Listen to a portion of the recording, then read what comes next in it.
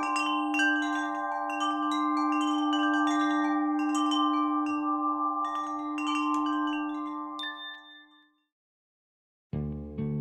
call the United States home, but this country has a painful legacy of violence that we still struggle to confront. I think we always have to find something that holds a promise, and that way we look toward the future. You're committed to humanity, to making the world a better place.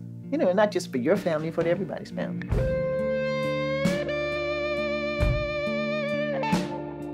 We were trying to make sense of this world. One of the most important things that has to be done in the process of carrying out a revolutionary struggle is to merge the personal with the political, where they're no longer separate. You have this situation where we are trying to build a new society.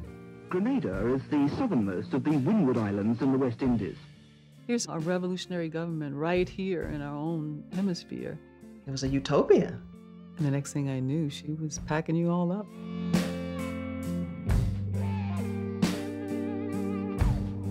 Grenada, we were told, was a friendly island paradise for tourism. Well, it wasn't. It was a Soviet-Cuban colony being readied as a major military bastion to export terror and undermine democracy. I took my young children out of my country to come here to help this country.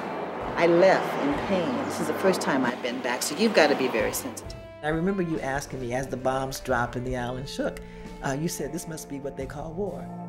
There is a freedom tide rising in our hemisphere. The spirit of democracy is assuming its rightful role as the great unifier of the people. The shooting! The shooting! My mother always said that this is not the way things are supposed to be. And if we work towards change, conditions will become different. Long live peace in our Americas and in the world, forward ever, backward never.